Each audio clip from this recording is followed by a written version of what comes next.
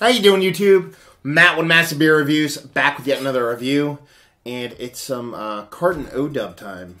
Some more Carton O-Dub time because they've been varianting the shit out of that beer, which isn't a bad thing. So it's some O-Dub time in the form of their, what is it, 077, I'm going to forget this shit, I got to read it, 08204, which is their Eldarado based O-Dub.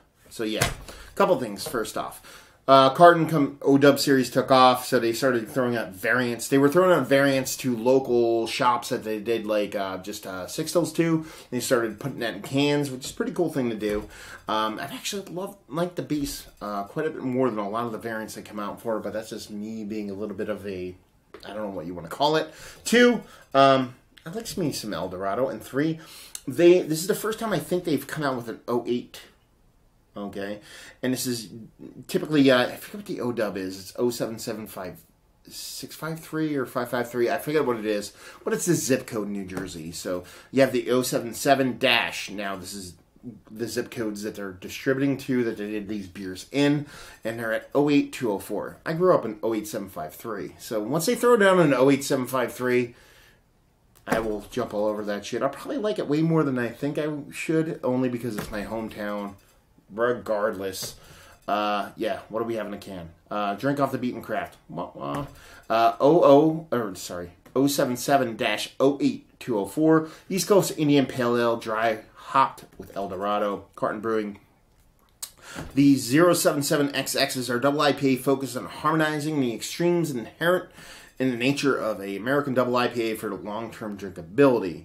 The 08204 is a dubiant turned up with an exclusive Eldarado dry hop inspired by the places that get it in Cape May. Eldarado sweetens O-Dub's mix of dank resins and tropical fruit aromas with a bright cherry tone.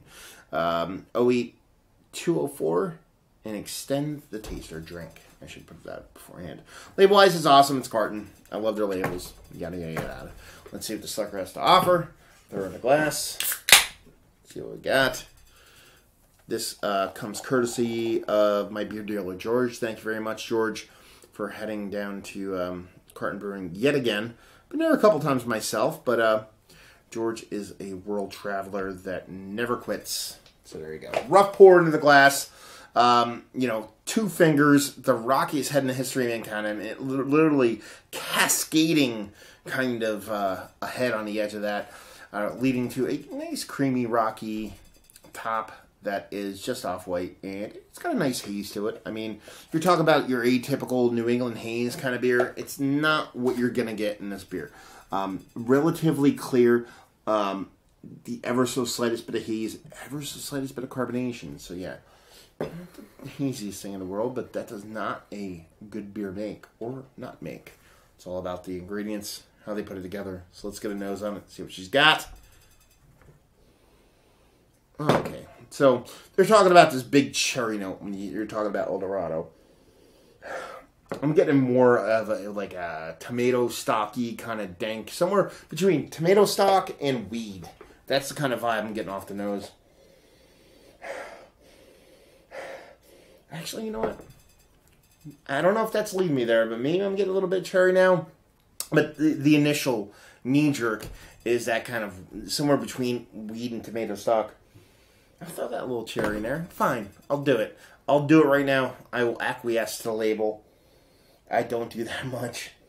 And I am getting a little bit in there. So, yeah. Sometimes you get it. Sometimes you don't. Anyway. But other than that, it's very green. Very, dare I say, vegetal? I don't think so. But it's that stinky kind of green stalkiness I'm getting from this. And that's pretty much it. A little bit of sweet malt. And that's all you got. So, she looks cool. She smells really fun. See what she tastes like. Cheers.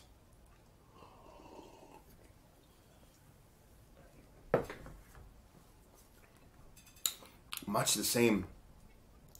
I feel like I'm in a garden right now. I feel like I'm in, like, actually hoeing in a garden to where you actually have, like, a lot of that, like, kind of, like, weedy kind of character. Not necessarily, like, dank, like, smoke weedy, like, actual, like, working in a garden kind of weed vibe.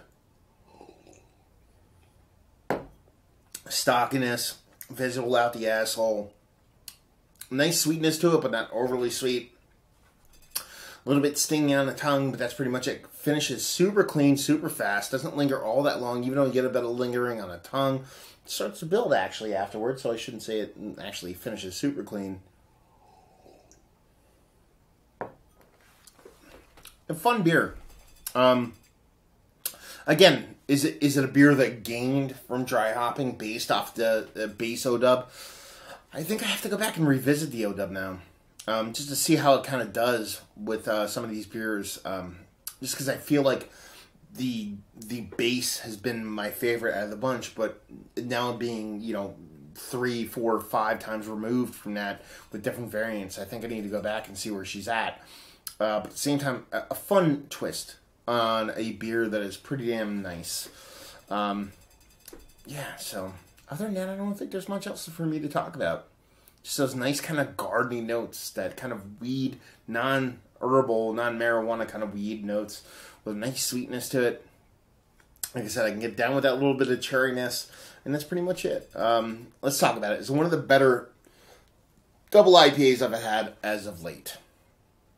No, only because my loyalties lie with the new school juiciness. I mean, call me a fucking whatever, but that's where my shit lies. Well, this is fantastic, and I would drink the shit out of it. It just kind of sits just on the outside looking in when it comes to some of my favorites, only because of personal taste.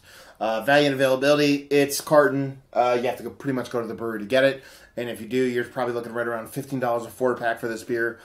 And if you like, well, you like this. If you fall on the, kind of West Coast, I shouldn't even say West Coast. West Coast meets East Coast dankier side of the tracks, then you'll like this. If you like Eldarado, if you like well-made beers, and if you just like fun beers, because, that's what they're doing down there in Carton. They're making fun beers that taste pretty damn good. And, yeah. It'd be worth picking up if you're ever in the area. Or you could trade for it, or whatever you fucking people do out there. So there you go. Another review in the books. Hopefully you guys enjoyed the review. If you did, or you didn't, or somewhere in between, please leave a comment in the comment section below. Like, subscribe, and all that fun stuff. If you want to check us out anywhere else on the internet, you can. Facebook, Twitter, Instagram, Untapped. Massive beers in all 4 of those places. And yeah, another review down. So hopefully you guys enjoyed the review. Hopefully enjoying a nice double IPA right now, and hopefully see you next time. Cheers.